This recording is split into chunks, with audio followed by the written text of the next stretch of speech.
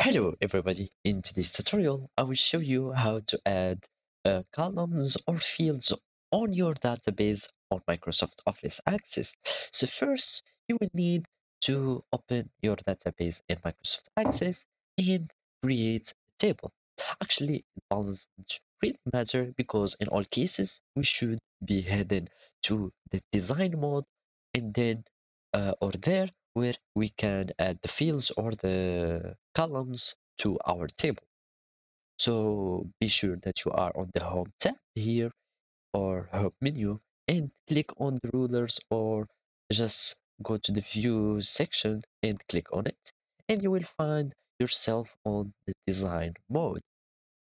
So after you find yourself on design mode, here you have the ability to add uh, your fields or columns.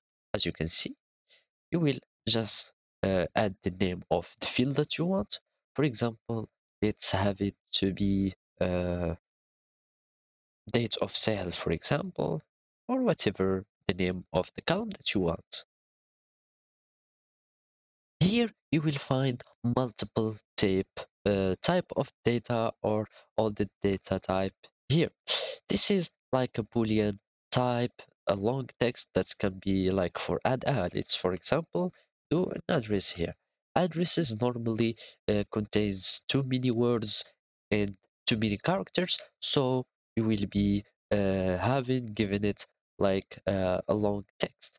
For example, for the name of customer, I just give it a short text type because it's really short.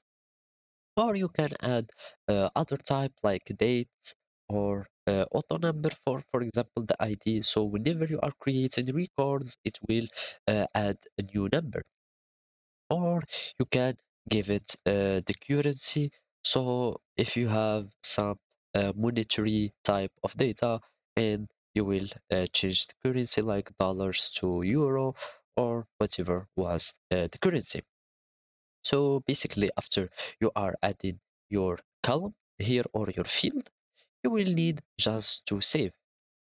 You can just quit your the design mode and it will require you to save your table and click on yes. Isn't an item on the list? Because I added. Just click yes. And as you can see, I have my column that has been added successfully. So basically that's it.